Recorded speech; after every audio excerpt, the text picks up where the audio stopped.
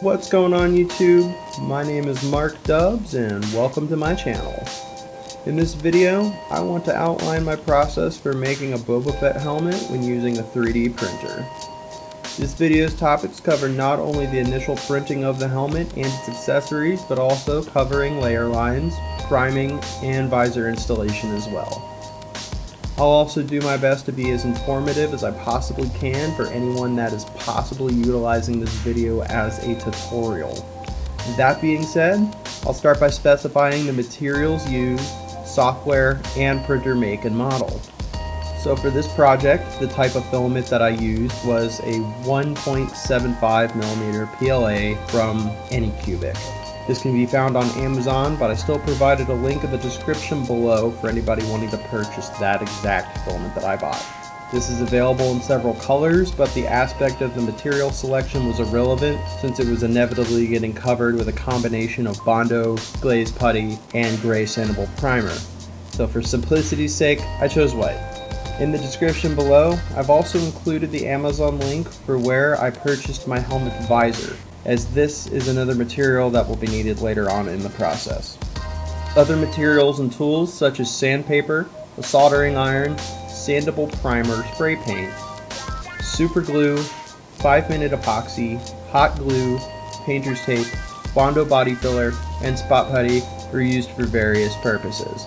This included gap filling, covering layer lines, adhesion of the tinted helmet visor, priming, and melting plastic.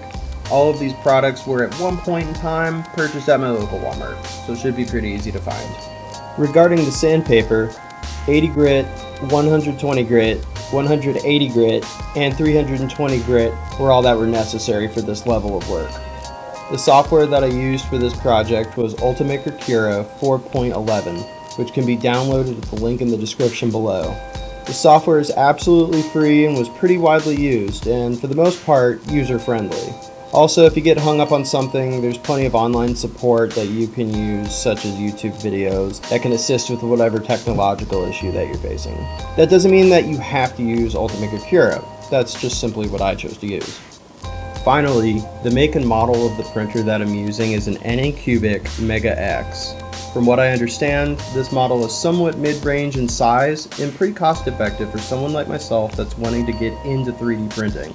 And if you haven't already guessed it, you can rest assured knowing that, yes, I have in fact provided an Amazon link where this printer can be purchased. Now that I've covered what I consider to be preliminary details, I'd like to talk about printing. To start, I would like to take a moment to talk about scaling your helmet to your head. Allow me to lead by example. So at 100%, I was still unable to get my head, with my glasses included, past the interior cheek sections of this helmet. This is because I have a fat noggin. What can I say? So to correct this issue, I increased the overall size of the helmet by changing the scaling percentages of the X, Y, and Z axis of my STL file.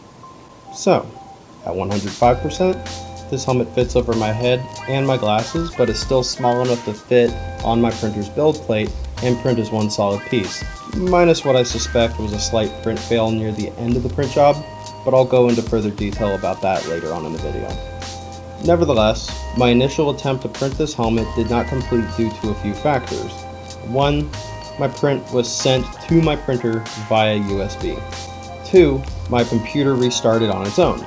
And 3. This is still a new hobby for me, and I simply didn't know enough about 3D printing to recoup from a lost print job, which would essentially be resending the print job at the exact point in time of its initial fail. And as bad as this may seem, however, I actually benefited from this seemingly unfortunate situation. Allow me to elaborate. So the section of the helmet that did print allowed me to test fit the dimensions of the helmet on my head, which at this point was about 1/3 of the way complete, so slightly above the cheeks from the bottom up. And to my surprise, this did not fit well. I could only get it on with my glasses off. So, as mentioned earlier, I increased the overall size of this helmet on 3 axes and then printed roughly 5% of the helmet, just enough to be able to do another test fit. From personal experience, I can say it's better to waste an insignificant amount of filament and a short amount of time rather than to waste an entire spool of filament and approximately 2 days of your time.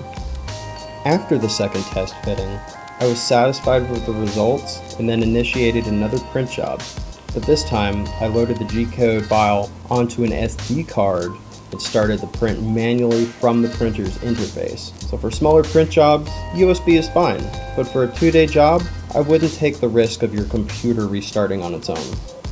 Also, I would like to note that while the helmet was printing via SD card, I did experience a brownout and my desktop machines all restarted, clocks reset, etc. And the one thing that wasn't affected was the printer. As stated earlier, there was a section of the helmet at the top of the dome that seemed to not print properly in comparison to the G-code that I sent to my printer. Whether this was a print fail is something that's beyond me. If anyone knows what may have happened, please utilize the comment section below and tell me what you think. I only want to get better at this over time. Anyway, to correct this, I first adhered the top of the dome to the helmet with super glue and then followed up with some leftover PLA from an old spool and melted it to the helmet. I figured that the helmet's structural integrity would only be improved in that area if the plastic that it was made out of was melted together, rather than simply relying on an adhesive. Now this was performed with a soldering iron, so cue the proverbial air quotes when I describe this as plastic welding. This method was also utilized in attaching other parts of this model that were printed separately from the helmet that you saw in an earlier clip. Once the helmet was assembled for the most part, the next part of the process involved covering layer lines and filling in large gaps that were caused by what I again suspect was a print fail near the end of my print job. But don't quote me on that. To get started with filling large gaps and covering layer lines, this is something that is actually quite simple. Large gaps like the one at the very top of the dome on this print would need to be filled in with a body filler. Body filler is a more robust material that is quite frankly able to take more abuse as opposed to spot or glaze putty. Whereas spot putty is a material that is much softer and easier to sand away, and it also sets much more quickly and doesn't have to be mixed with a catalyst in order to start setting.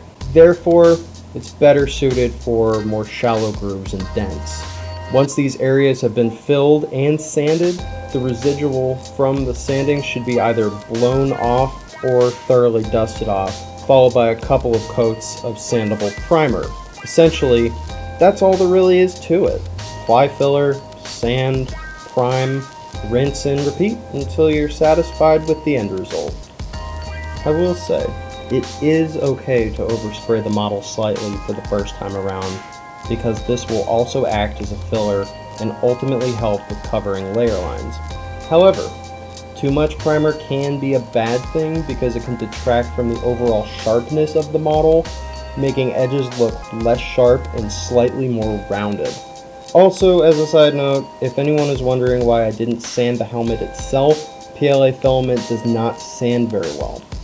If I had printed this model with a PETG filament, my approach would have been slightly different, as I understand that PETG is much more easily sandable than PLA. The next topic of interest is going to be about making a visor template. Now this is something that in my experience is not terribly difficult. All I did was tape a sheet of heavyweight cardstock inside of the helmet and trace the contour of the visor cut out from the helmet onto the paper. Then I simply drew a wider shape around the initial tracing that was also relative to the inside surface area of the helmet, as the purpose of the original tracing is only to provide a point of reference. This may take some trial and error to get it exactly perfect, but it is better to waste a few sheets of paper than to waste a $15 visor in 2 days for shipping. After that, I traced the template onto the visor with a visible marker and cut out the desired shape. I used an old pair of culinary scissors to cut this out because, quite frankly, that was the most readily available tool that I had, but they seemed to be pretty robust, so ultimately cutting this visor out was not difficult. Visor installs, however, can give you a hard time when trying to adhere them to the inside surface area of the helmet. My quick and dirty method in accomplishing this is to first, quote, tack the visor in place with a gel style superglue in combination with a super glue accelerator. Both of these items can be found at most local craft stores.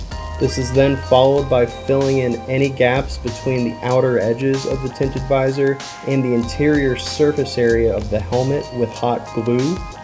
And the reason for this lies within the final adhesive that I use in this process, which is JB Weld's Clear 5-minute Epoxy, which in this case, I chose to start on a flat side of an old silicone mold that's no longer in use.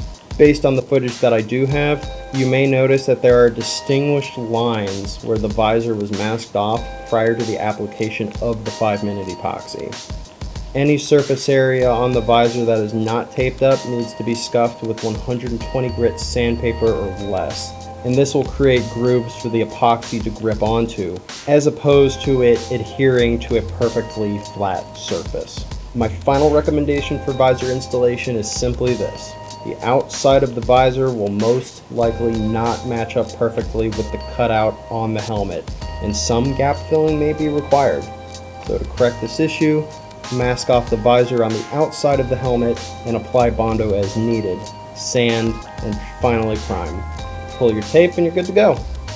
In closing, for someone like myself that's already worked with other materials and utilized different methods, I would have to say that this method is by far the easiest when it came to making cosplay armor. Now, I've already explored the world of Pepakura, or in other words, papercraft, and yes, I have made a Boba Fett helmet using this method, but not only was my production time of creating this base model cut into just a third, but the quality is much better in comparison. Now, 3D printing cosplay weapons and armor will be the primary focus of this channel, but will not be limited to only that. There are other topics that I want to cover. For example, my next video will actually cover creating a silicone mold off of this helmet and casting a resin copy of that helmet. Once I have both a resin casted copy and a 3D printed copy, the third and final video will feature both of these helmets being painted with the return of the Jedi paint job and the updated paint job from the Disney Plus series, The Mandalorian. Now, as it stands now, I will do my best to get content out as frequently as possible. I want to try and shoot for about every 2 weeks or so, and I will provide updates as frequently as I'm able to. Seriously guys, I do have some pretty cool stuff planned out for this channel, and I'm certain that you guys won't want to miss it. So until then, thank you for watching my first video, and may the Force be with you.